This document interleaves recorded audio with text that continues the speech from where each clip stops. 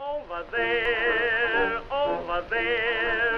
send the word over there, that the Yanks are coming, the Yanks are coming, the drums rum-tumming everywhere, so prepare, say a prayer. Our program today, I think probably most of you know what it is because that's why you're here. We have a nice big crowd for you, Mandy. It is our very own Mandy Pond, who is the archivist here at the museum. She's been here 10 years. She's a KSU grad, and so she takes care of about 17,000 documents and well over 60,000 photographs here at the Massillon Museum. So you can see they're in good hands. She's also an extremely creative photographer. If you want to see her work, there is a show across the street at the Raymond James office in the Lincoln Theater building. She also just had an amazing project that included fairy tales, or that it was all about fairy tales, and those books are available. So she's an amazing creative woman, and I know that she was very creative when she did her Titanic program, which I believe you did 42 times. So she must have known that pretty well by the time she was done giving those. She has just developed this World War I program, so you are among the first to see it. I would love to introduce to you my dear friend and protege. I say she's a work in progress, but she may not want to be me, so I'll hand over the program before I get weepy.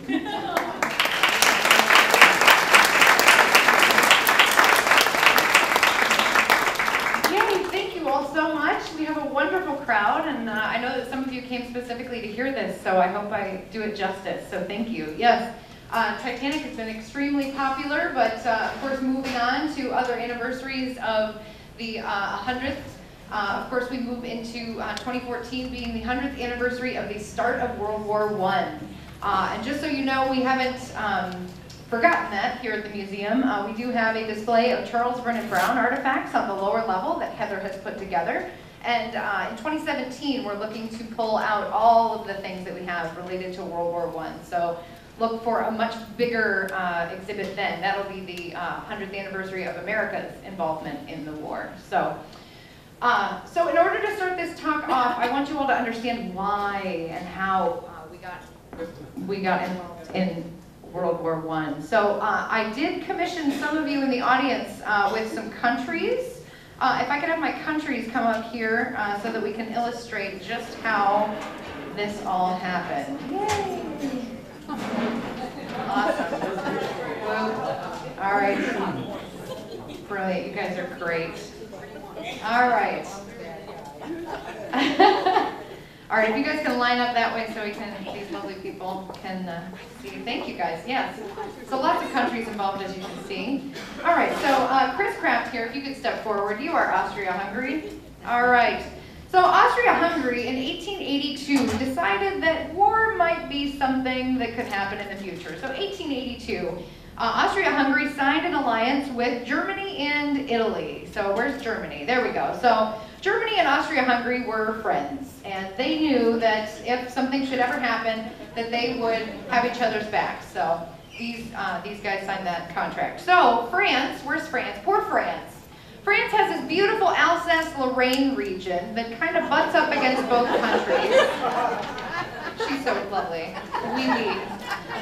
So unfortunately, France, during the 1870s, lost its Alsace-Lorraine region to Germany. So France had a pretty big anger towards Germany. So let's see. Okay, so you can step back. Austria-Hungary, stay put. All right. So Serbia, if you could step forward. This is my mother, everyone. My wonderful, supportive mother, Deb. Thank you. Yes, fantastic. All right. So poor little Serbia is sitting here, and Austria-Hungary annexed this country in 1908. And Austria-Hungary decided that they didn't like the Serbians, and they were going to start teaching the Hungarian language to their schools. They started enlisting the Serbians in their army. Not a great place. They were beating up on poor Serbia here. So, it's a terrible thing. So poor a little bit upset. So in 1914, the heir to the throne of Austria-Hungary, Archduke Franz Ferdinand, visits Sarajevo. So the heir comes to the city hoping to patch things up, make things okay, and make an appearance, do a little wave. Fantastic. Well, unfortunately, the Serbians are not happy with that. So the militant group, the Black Hand, gets an assassin, Gavrilo Princip, to murder the Archduke. Bah, bah, bah. I knew he would be so very dramatic about it. All right, so poor Franz Ferdinand has been killed on June 28th, 1914. Now here's the weird part. This is the thing that launches us into war. In all of the newspapers, it's a little tiny blurb in the newspapers, like, oh, by the way, this guy died somewhere in Europe. Awesome. Moving on. No one really seemed to care. So, obviously, Austria-Hungary did care, because their heir was murdered by the Serbians. They already didn't like him to begin with. So, Austria-Hungary gave Serbia a list of very important things that had to happen. Basically, Austria-Hungary was going to put in a puppet government. They were going to start stealing away the Serbians to serve in their army. Lots of things that they had to agree to so that they wouldn't declare war. Serbia, not very happy. So Serbia said no. So Austria-Hungary declares war. Bum, bum, bum. Here we go. So World War I, starting out, really a conflict between two countries. Didn't have much to do with the rest of the world. You guys are great. Now, if you'll remember, we signed that alliance back in 1882. So Germany joins in with Austria-Hungary, declares war. So here she joins in. Now, Russia, did I put Russia? Is somebody Russia? Awesome. All right, Russia comes to the aid. Of course, Russia has a very soft spot in their heart for poor Serbia. So Serbia and Russia here. Now, of course, you see, we've got two fronts kind of happening. We've got all of these people fighting. And of course, France, in wanting to regain its Alsace-Lorraine region and hoping to help, France joins in on our side over here. There we go. All right, yay. All right, we're going to fight for the rights. And then, of course, we have, let's see, the British Empire joins in. You've got the United Kingdom, you've got Australia, all kinds of other places. And then the Ottoman Empire, they want to get in on the fight. So we've got the Ottoman Empire. All right. You're fighting. Excellent. This is really weird. You're red. You're on Austria-Hungary. All right. Perfect. Thank you guys. Okay, so you can see these guys started to get involved because they wanted to help their other countries. They didn't really have an investment in what was going on in Serbia. They wanted to help each other out, or they had a vendetta against these other countries. Let's see what we have. Okay, so also fighting for our side, along with the British Empire, Russia, Serbia, we had Japan. Japan actually fought on the same side as we did during World War I. Interesting fact. We also have Romania, Belgium, Greece, Portugal, and then Marky Vote here is representing our neutral countries. All right, you guys can take a big step back. Thank you, thank you. If you can show the countries. We've got Denmark, we've got Luxembourg, Norway, Spain, Sweden, Switzerland, the countries that typically stay neutral in a conflict of this sort. So those people stayed out of it. Okay, thank you all very much, countries. Give them a big hand for their lovely fight.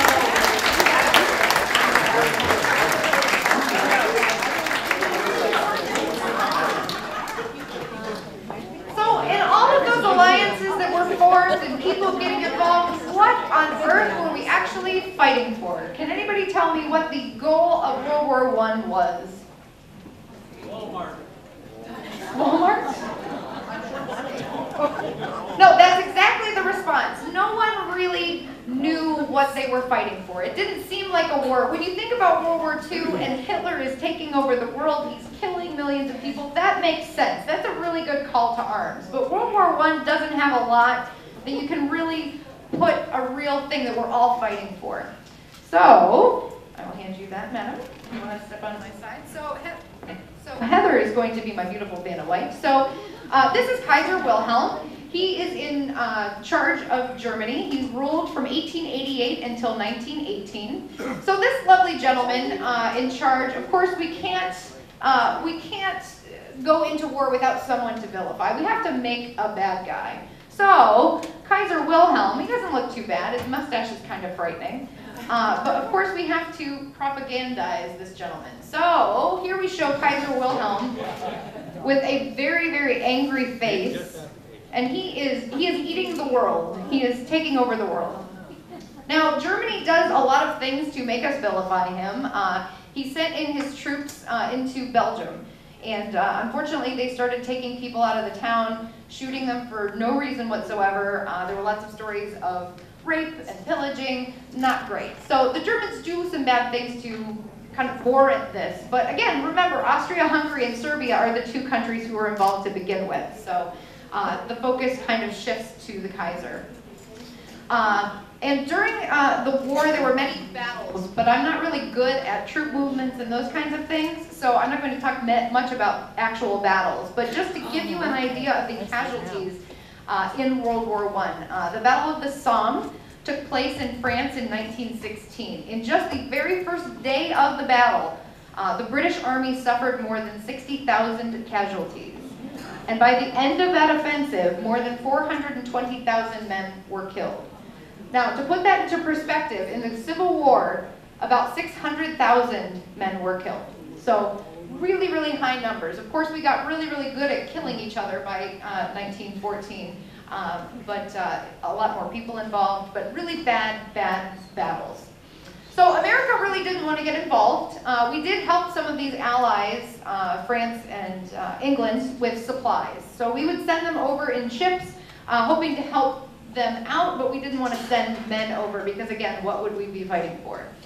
So President Wilson was actually reelected in 1916 on the auspices that he kept us out of war. So America was just fine to sit on the sidelines.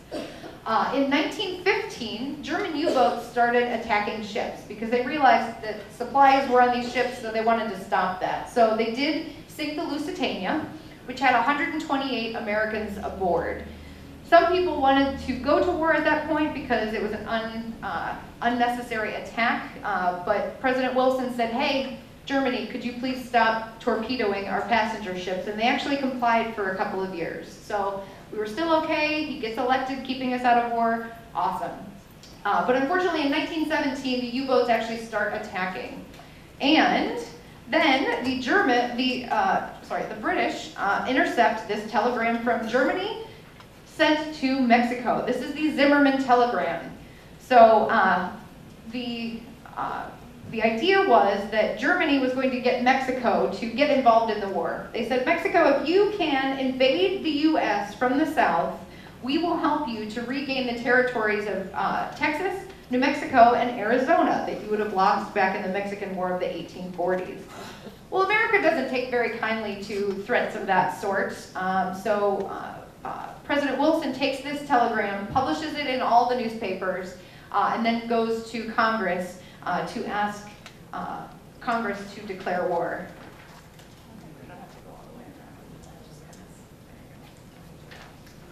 So there we are. There is President Wilson in April of 1917 declaring war. So we come in pretty late to the game. So the war's already been going on for 3 years. You know, of course, much like World War II, we step in kind of at the end of the day to save the day. So immediately we passed the Selective Service Act in 1917, and we draft 2.8 million men.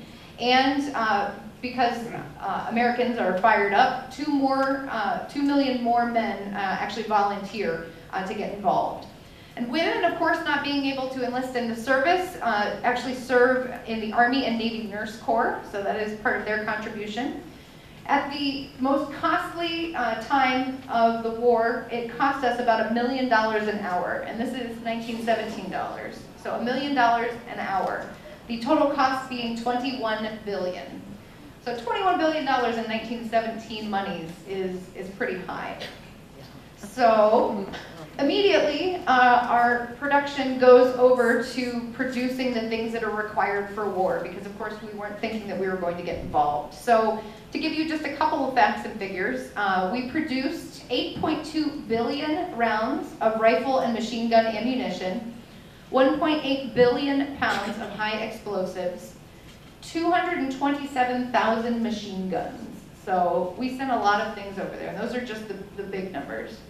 Of course, this is the very first time that many countries were actually involved, and that's why we think of it as a world war. It was never called World War I at the time because we didn't know that there was going to be a second one. So it was never called that. Wilson called it the war to end all wars because he believed that no one could ever make this happen again. Unfortunately, of course, we know that he's wrong. People would refer to it as the Great War, the Necessary War, or the war to end all wars. So how do we get people involved in this war effort? How do we get them excited to help out? We have to produce propaganda. And I put some posters up there on the wall, and then I'm going to show you a few others. So for this, because I'm going to do quite a few, we'll just hold one up and just, yep, there we go. So we have to tug at the heartstrings. This gentleman says for home and country. So remembering that you have to protect your loved ones at home, that makes perfectly good sense. This one, Daddy, what did you do during the Great War? So thinking about in the future, how will you explain to your children what you did during the war? Will you tell them that you were a coward, or will you have enlisted? Keeping in mind, for the ladies who like to party, that to dress extravagantly in wartime is worse than bad form. It is unpatriotic. So don't forget for 1 minute that we are, in fact, at war. And of course, we want everyone to can, much like the Victory Gardens of World War II. We did the same thing. We wanted everybody to plant their own food and can so that they could have their food. So can vegetables, fruit, and the Kaiser too. So here we have the Kaiser again in a bad situation. And if those things don't work to get you involved in the war, we can use scare tactics. So here are some bloody German boots, and it says, keep these off the USA. Because of course, if they're starting to contact Mexico and they're going to want to invade, this is a very real possibility. And remember how I said that the Germans were very nasty to Belgium? Well, here we are. Remember Belgium, with a very striking image, which knowing what went on there, we don't want that to happen here either. So we have to help Belgium and the other countries who are unfortunately being put down. Hold on. There we go. And of course, we need money. $21 billion is a lot. So a lot of Liberty Loan campaigns. This one, if you goose step, or if you sidestep now, you will goose step later. So give to the war chest. And something, of course, that we always think of as freedom and liberty, the Statue of Liberty. So here is New York Harbor up in flames, that liberty shall not perish from this earth. Please give to the Liberty Loan Campaign. Okay, thank you. And of course, as I said, we found new ways to kill each other. As technology advances, so do war technologies. So mustard gas was used pretty heavily. The unfortunate part is that many people didn't know that they had inhaled the mustard gas because they would walk through an area, and it was only until later that they discovered that. I will not describe to you what that did, but for many it caused temporary or permanent blindness, a lot of chemical burns on the skin and in your respiratory system. Never under any circumstances should you Google search injuries during World War I. That is my note to you, just don't do it. Of course, the German U-boats. America had been using submarines since the Civil War. Obviously, we got a lot better at them by this point.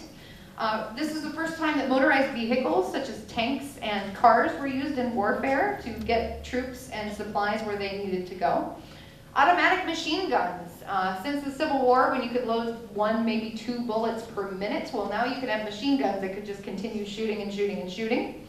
And trench warfare. Instead of lines of men going towards each other, this time they realized that if they dug trenches, they could more easily hide themselves. But the problem with trench warfare is that once you've dug that trench and that the enemy has another trench over there and you've got this kind of no man's land in between, well, the minute that you get out of your trench, they can immediately shoot you. So at some points in time, a lot of the entrenched men had nowhere to go. They couldn't move, a lot of stagnation in movements. So they were kind of just in their trenches for long periods of time. And of course, while you're in the trench, there's lots of things like water that gathers. So a lot of keeping your socks wet was dry was very important. Trying to entertain yourself, again, if there's a lot of stagnation, there wasn't a lot to do. All right, let's see. Okay, so another thing that we used, this is actually a Civil War photograph that Chris Kraft talked about in his Civil War technologies. Balloons were very important in getting to see troop movements. Sometimes was used for supplies, moving them across. But as you go up in the air, you can actually telegraph down and tell them where the troops are. And this is a German balloon. They called them flying sausages, which is pretty good description for what those look like. And of course, people weren't quite buying into motorized vehicles just yet. They were still relatively new. So horses were used extensively. There were more than 1 million horses that served in World War I, and they could travel better than vehicles through mud and rough terrain and over those trenches. The Allies actually prevented the Central Powers from importing horses to replace those that were lost. So we put a stop to them getting horses. There were many veterinary hospitals on the front. They actually used Clydesdales, those ones that they use for Budweiser ads. They used them to haul very heavy machinery and heavy guns. Of course, it's very difficult to feed that many horses, so that was a big war expense. And Britain, over the course of the war, lost 484,000 horses, which is 1 horse for every 2 men killed. So very important, and of course they are on the front lines with you, and if you shoot the horse, the man comes off, and then it becomes much easier to kill him. So there are many memorials that exist today for horses, so they were very fondly thought of, because of course they are the thing that are keeping you going. Airplanes were used for the very first time in a major conflict. Of course, the Wright brothers had started flight in 1903 with their first successful flight. So for the American side, we have Eddie Rickenbacker. You might remember the song Snoopy versus the Red Baron. Plane fights were quite a sight. Here, Eddie Rickenbacker had 26 victories. He shot down 26 planes. That's, of course, an estimation. When they talk about shooting down planes in World War I, you had to have someone else on the ground actually confirm that you shot someone down. So if you're on the ground actually fighting and there's a plane battle going on, I don't know how they're supposed to pay attention and confirm that you shot them down. So 26 victories-ish. And then the Red Baron, whose real name is Manfred Albrecht Freier von Richthofen. He had 80 victories. So he was the fiercest fighter pilot for Germany. He had 80 confirmed victories, but he was actually killed in April of 1918, so we put a stop to that. Now, as far as Massillon's connection to flight, you may remember Joe Herrick did a wonderful brown bag on Reinhard Asmus. Reinhard lived here as a boy, and he and his cohorts built a plane in the old Arlington Hotel. And he signed up for the war very early, so he is considered one of the early birds in World War I. And he did go over. The unfortunate part is that Reinhard crashed. Luckily, it was he crashed on the field where he was practicing. But unfortunately, he does crash and doesn't actually see any action. But there is Reinhard Asmus, Massillon's own. So Massillon, hold on, let me get water.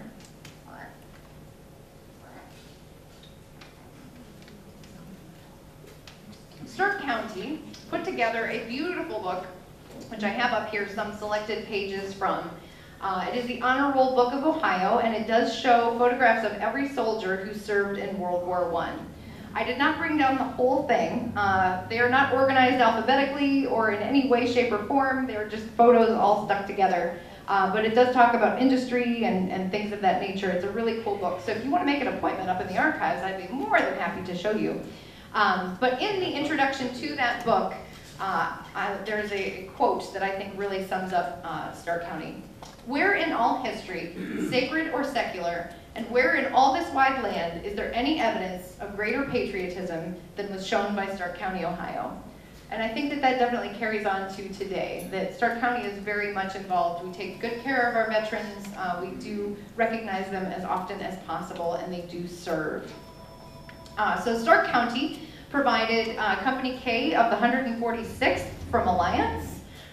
We had Massillon and Minerva making up Company A of the 136th Machine Gun Battalion.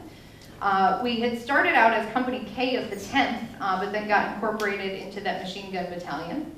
Canton provided 145th Ambulance Company, and then all of the miscellaneous places in Stark County made up the 332nd.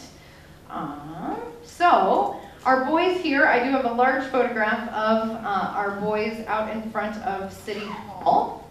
There's another photograph of our boys in World War I. There were 127 men from Massillon who made up this company. They went to train in October of 1917 at Camp Sheridan, Alabama. Of course, they had to be trained to use these new machine guns. In early July of 1918, they arrived in France, ready to go. They carried about 70 pounds of gear everywhere they went. So when they were marching, they were carrying 70 pounds of gear. They were part of the Meuse-Argonne campaign in September of 1918. And their biggest claim to fame was that they held Saint-Mihiel in France for 10 days. So here's a photograph of them holding that city in France. Which of course is important once you gain land, that you have to leave someone behind to guard it so that you don't lose it again. Unfortunately, several of our men in Company K were wiped out by mustard gas in October of 1918. And they were part of the Sinjum attack on November 10th, and the armistice was called on November 11th in 1918. So many of the men stayed behind to guard the area and came back to America and were mustered out. Come on, they're here somewhere. They were mustered out in 1919. Hold on, it's a really cool photograph. I would really like to show it to you. So many papers. There it is. Okay. All right. So this photograph was taken in Cincinnati with 21,000 men. So each one of those dots that you see is a man, and they wanted to recreate the head of President Wilson. So I thought that was pretty neat. All right, so in charge of Company K was Captain Harry O. Curley. I guess this one will be better to show you. He actually does have a street named after him. There is a Curley Avenue here in Massillon. You can go ahead and take that one. I'll just show you that. So he was a lovely guy. Captain Curley had actually served in the Spanish-American War. After World War I, he was promoted to major in 1924, and upon retirement, he was actually involved with the security forces at Republic Steel, and unfortunately, he was part of the controversial Little Steel Strike in 1937, supposedly giving the order to fire on the protesters. So, bad guy, bad guy. So all in all, from Massillon, Ohio, we had 1,000 men who were drafted. 17 Massillon men were killed during the war. Massillon's own Robert Pete Skinner, who was an ambassador, served in Berlin and London during World War I. He is best known as the gentleman who went as commissioned by Teddy Roosevelt to Ethiopia in 1903 to open up the trade routes. As I mentioned before, Massillon's own Charles Vernon Brown. If you'd like to see information on him, there's a lovely display downstairs. His letters exist here in the collection. We have 200 letters, photographs, and personal artifacts. And Sandra Perlman, back in 1989, wrote a play based on those letters called Dear Mother and All. So we have some snippets of that video downstairs, and Sandra and I and Heather are going to work together to hopefully revive that play sometime in the next few years so that people can see that again, because I think it's a really great way to engage people in World War I. So on the home front, what time is it? Okay, good, we're doing good. On the home front, of course, it's not all about the soldiers. We also have to make sure that we're not importing a lot of goods and that we are saving food. It's important to be frugal. So there was rationing. We, of course, want everyone to buy war bonds and loans.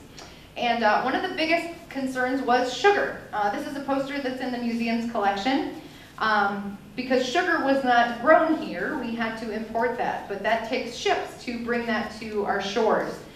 So here we have a woman who is drinking a soda through a straw, but as she's drinking that soda, it's sucking the ships away from the war effort to bring the sugar to our land. So a really good visual to remind you that the more soda you drink, the more ships are going to be used to go away from the war effort. So very, very smart choice. And of course, in Massillon, we did have a German scare. So as Germany is the bad guy, we don't like to associate with Germany. So in New Berlin becomes North Canton. There were German sympathizers here who were raising money and spying for Germany. So there was a Sedition Act in 1918 to try and stop that and quell any Germans who may have connections to home. The Massillon Area Chamber of Commerce helped the Liberty Loan campaigns raise $7.2 million, which is decent. The Massillon Women's Committee was organized a Council of National Defense, so just in case Germany should come over here and start bombing us, we would be prepared. There were 1,500 housewives who pledged to conserve food, and they signed an agreement to that effect. And of course, there were many Stark County companies who were in production at that time. So the Timken Roller Bearing Company, they raised about $1 million for the Victory Loan campaign. 330 employees from Timken served in the war. And of course, you can find Timken bearings in motor trucks and passenger cars. They also made boat davits and airplane parts. So all from Stark County, Ohio. The Diebold Safe and Lock Company, they produced bulletproof quality tank armor. And their quote in the honor roll book says, during peace times, our product is for safeguarding the wealth of our country. During war times, our product was used in safeguarding the lives of the boys of our country. So very much a safety company. They had 100 employees that served in the war. The Gilliam Manufacturing Company in Canton, they were actually the very first gas mask manufacturers in the United States. Obviously, we had never seen mustard gas before, so this was new. So how do we make gas masks? We had no model to work from, so they had to figure it out from scratch. They ended up using rubberized silk from Goodyear Tire and Rubber in Akron, and any small hole in any of those pieces would render it useless. So they finally figured out a good way to make them, get a machine to build them, and by 1918 they were producing them at 11 gas masks per minute. So really decent progress. The Hoover Company, of course the vacuum cleaner manufacturers, they actually began their war contract back in 1915, before America had joined the war. And by 1918, all of the production that came out of that company was war related. They made leather straps, gun covers, tarps, coal bags, canvas buckets. I like to think of that as like the bag of the vacuum cleaner. They just kind of like repurposed it to bigger things for the war. And more than 2 million pieces were actually manufactured at Hoover. Central Steel in Massillon also contributed $1.5 million in Liberty bonds. 175 employees served during the war. And they made 250,000 tons of forgings and parts. So they contributed to airplanes, trucks, guns, ships, and other vehicles. Now the really cool one, well I guess cool isn't really the term I want. This is the Reynolds Machine Company in Massillon, which I had never heard of until I started researching. They were tasked with designing and manufacturing a machine to close the shells that held mustard gas.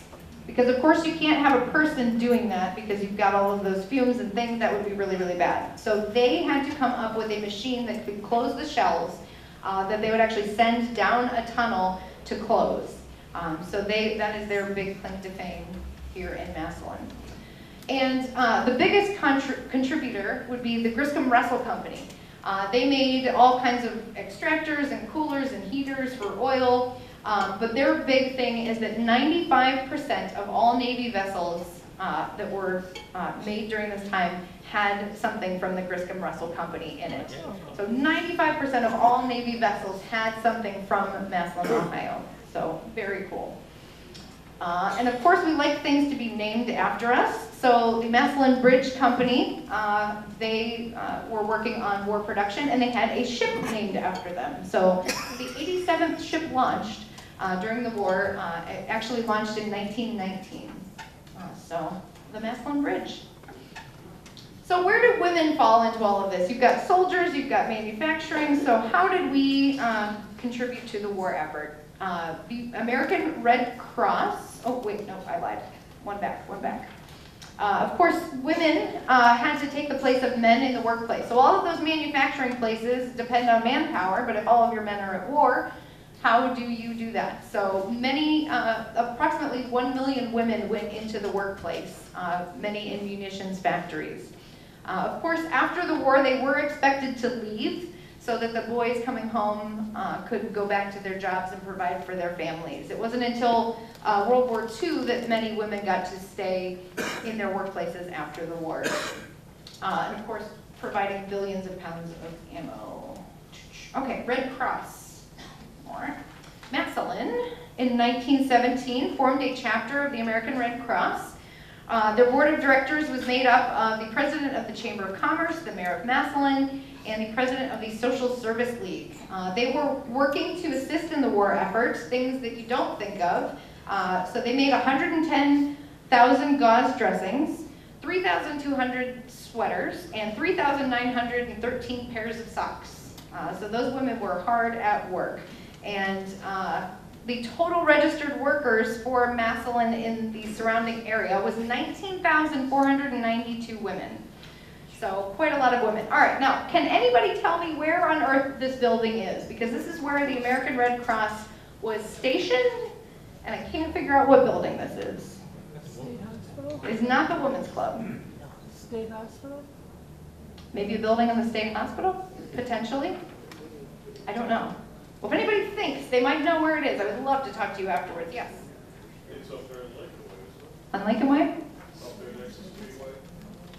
I think that one's a little bit too stone-like. Yeah, here, Marty, vote. It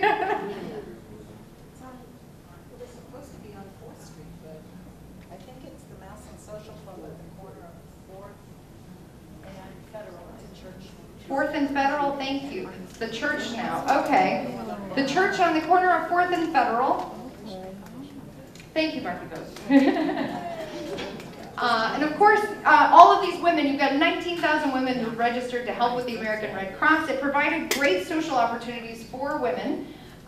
So after the war ended, they realized that they wanted to still hang out together. So they decided to form a Massillon Women's Club in 1919. And Edna McClymonds Wales was kind enough to offer Five Oaks, the Women's Club today, as a good meeting place. And at the very first organizational meeting of the Massillon Women's Club, 400 women attended.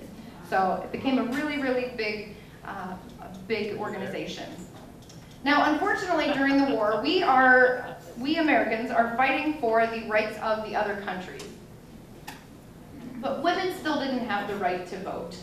So why would we fight for others' rights when we didn't have the right ourselves? So women really took to the streets in trying to get the legislators to let them have the right to vote. So here's a woman holding a poster that says Kaiser Wilson. That's a good way to get the president's attention if you call him the Kaiser. So women took to the streets. They even approached a delegation from Russia in 1917. Go ahead and show that back there, they can't see. In 1917, a Russian delegation was driving to the White House, and suffragists actually unfurled a banner that reminded them that they were still enfranchised and that they were being held down by President Wilson. So it's a good way to get people's attention. And of course, they took it to the White House, protesting outside on a regular basis. And by 1918, President Wilson finally changed his mind. So he started the conversation about women's suffrage and considered it to be a war measure. Because if you've got all these women protesting, there's no one working in the munitions factories. So the 19th Amendment was finally approached. It prohibited state or federal sex-based restrictions on voting, and it was finally ratified by all of the states in 1920. So not until after World War I did women have the right to vote. So something to keep in mind, it was not that long ago, less than 100 years ago. And of course, African Americans in the war. Surprise, surprise, something that you don't typically hear about, which I think is silly. So these are the Harlem Hellfighters. They fought in France and actually earned the War Cross, the Croix de Guerre from France, because of their valor. People still actually had a fear of arming African Americans at this time, so not much had really changed in the thought process of Americans since the Civil War. But 350,000 African Americans did serve in segregated units during the war. All right, so here's my fun multimedia portion. Of course, the war is talked about in many films, books, and music. And if you want to hear more of these, down on the lower level with the video, there is more. And I love that all of my coworkers go around singing it because these are very catchy tunes. But this one I would love for you to hear. This was written in 1917. This is sung by Billy Murray. And many of you, if you remember it, please sing along because this was then again used in World War II.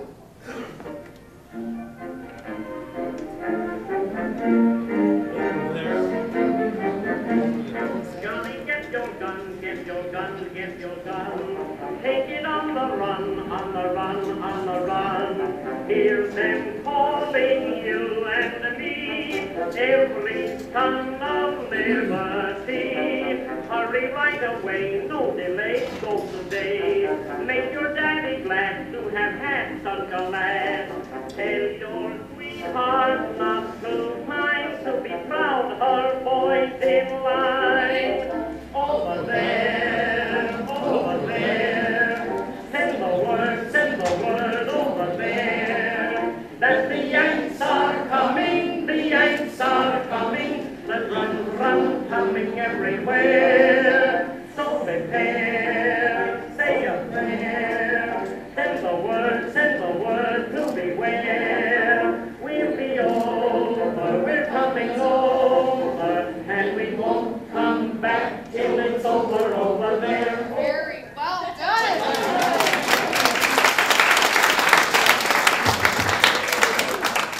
So wonderful, a very catchy tune that definitely gets people involved, used both in World War I and II. And of course there are bad songs, of course, to protest the war, so I'm going to play you just one quick second of this one.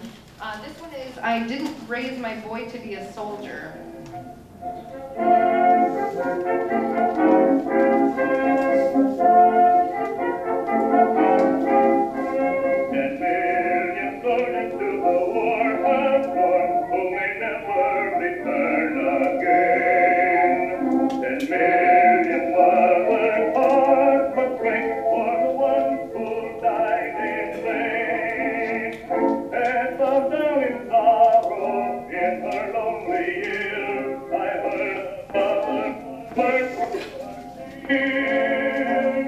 I didn't raise my boy to be a soldier. I brought him up to be my pride and joy. I find it interesting that none of you are singing that one. Because of course that would not have been sung. So, of course, it was not just war, unfortunately, that kills our young people. The influenza pandemic was actually one of the biggest killers. So, I'll hand you this. Between January 1918 and December 1920, there were approximately 500 million people who were infected. And the flu typically kills the young or the very old, but this time the H1N1 killed pretty much everybody. Many countries were censoring their information. They didn't want their enemies to know that their people were sick. So many people didn't know. But the one who was neutral, who was actually reporting this, was Spain. So they believed that it originated in Spain, and that is why it was called the Spanish flu. It wasn't necessarily Spanish, it was just because they were the ones reporting it. Of course, when you have soldiers in close quarters, you have troops moving all over the world, it spreads very fast. Many of them had weakened systems from malnutrition, using of that chemical warfare, so it spread very quickly and attacked many people. Between 10 and 20% of those who were infected did die, and over the entire world, the estimates, of course you can't tell because some of the symptoms are very similar to other things, but the estimates are between 50 and 100 million people did die from the flu. Just so you understand, it killed more people in 2 years than in 100 years of the Black Death. Now, there were a lot more people in 1914 than the time of the Black Death, but it killed that many. Of course, it did contribute to the balance of the war. Here in Massillon, just to tell you how bad it was with the 700 reported cases that we had, they canceled football games. It was that bad. It was terrible. So of course they closed schools, churches, everywhere that they could have large groups of people. So yes, they did cancel both professional and high school games. The good news is that all of this awfulness does come to an end. So an armistice, or a lay down of arms, was called on November 11th. It was the 11th hour of the 11th day of the 11th month that we all decided, all of the heads of the countries involved decided, let's just stop. There's really no point to this. So at the end of the war, let's see, President Wilson, of course, wanted us to be involved so that we could be involved in the peace talks. He came up with 14 points. The French Prime Minister, Clemenceau, snarkily remarked that the good Lord only had 10, and he didn't understand why Wilson had to have 14, which was great. But basically, he wanted everything to go back to the way it was. So these were his suggestions to everybody. He wanted the peace talks to be diplomatic and public, so everybody knew what was going on. A reduction of arms, so everybody stopped making guns. Let the Russian Revolution play out. Of course, the Russian Revolution happening at this time, and we wanted to just let them do their thing. And he called for a General Association of Nations to be formed, which would be the League of Nations, and then replaced by that as the United Nations in 1946. So a very progressive idea on his part. Unfortunately, we never ratified the points, and we never really quite bought into that. But everyone else did. We didn't join the United Nations until many years later. Fun fact, America actually didn't end its involvement in World War I until July 2nd, 1921, because we couldn't agree on all of the things, so we were still technically involved until 1921. But the war does officially come to an end at the Treaty of Versailles on June 28, 1919, the 5th anniversary of Archduke Franz Ferdinand's assassination. So all told, there were between 15 and 19 million dead, and including the wounded, all casualties taken into account, there were between 22 and 23 million people. So a world conflict to be sure. And 100 years later, there you go, this photograph is an aerial photograph in France of the trenches. They actually still exist today. So the scars on the land are still visible. Of course, in America, we don't have any battlefields attached to that, so there is quite a removed sense of participation in that. But there are still places that have landmines, and they do have warnings on many of those trenches. So if you go to Europe and you see trenches, don't go in them. It would be really bad. And of course, we have to pay for the war. So in the peace treaty, we included Article 231 called the War Guilt Clause. And we assessed that Germany was at fault. Everything was Germany's fault. And we requested that they pay $442 billion to the Allied powers. Now, as we talked about in the beginning, whose fault was it? It wasn't Germany's war, it wasn't our war, it was Austria-Hungary and Serbia. So unfortunately, Germany bears the blame. Now, unfortunately, this leads to a huge depression in Germany. They were required to be demilitarized, but the German people, there's photographs and stories of housewives taking entire wheelbarrows full of money to go and buy a loaf of bread. That is how bad their depression was. Our depression was bad, but theirs was worse because, again, we blamed them. So the unfortunate part is that a young World War I soldier named Adolf Hitler comes in and says, you know what? it wasn't our fault, and I don't take very kindly to being blamed for this, so we should fix this. So he finds the scapegoat in the Jewish people. He rises to power, promising to get Germany back on its feet. And of course, the German people, having been in this horrible depression for more than 10 years, sign up and get on board with Hitler's points. So, of course, everything after that they agree to, such as concentration camps and those kinds of things, not okay. But Hitler had promised to fix everything. So that is how we start the road to World War II. Are there any questions?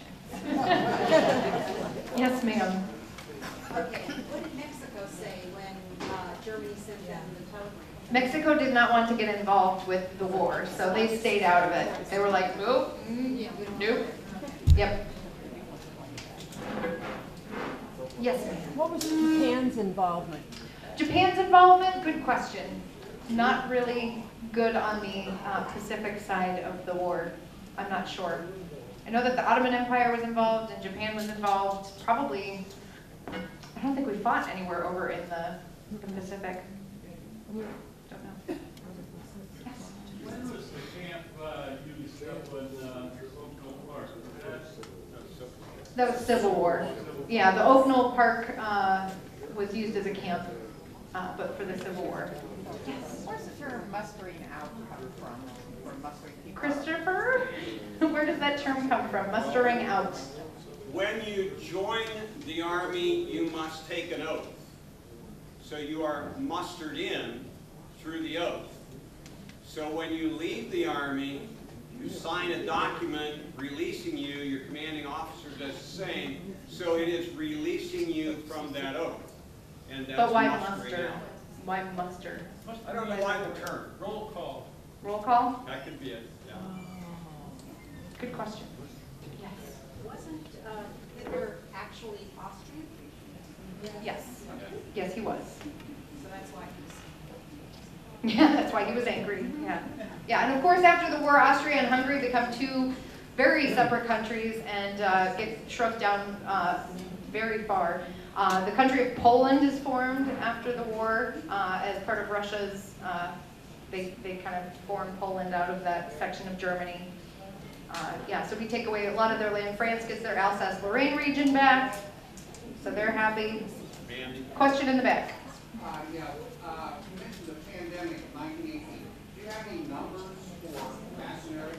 I know I've read that in the week, just 1 week of October 26th in 1918, 1,541 Ohioans died. Okay, I don't know the actual death count, and again, those are all estimates, but there were 700 reported cases in Massillon. So if the numbers hold true, there should have been about 70 people who died. Correct, yeah, there's between 10 and 20% of those who were infected did die, then yeah, between 70 and 100 people.